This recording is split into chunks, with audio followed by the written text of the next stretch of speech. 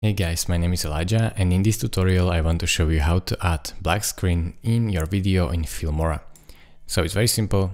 I have this video with this funny transition. So in order to add black screen, let's say at the beginning of my video, I will need to select all my clips, move them so that the black screen duration is how I want it. So let's say 1 second. Now the black screen is 1 second, and then it turns on the video. If I want black screen between the clips, then I simply delete this transition, move this clip at the beginning and move this clip far apart from each other. And now I have black screen between them.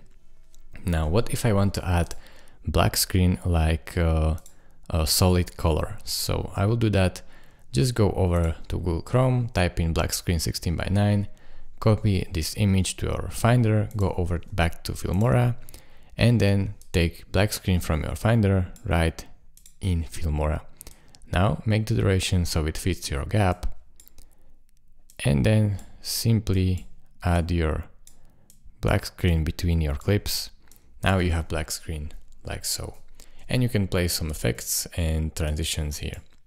So it's really that simple, guys. Thank you for watching. If this video was helpful to you, consider subscribing and liking this video, and I will see you in the next tutorial. Bye bye.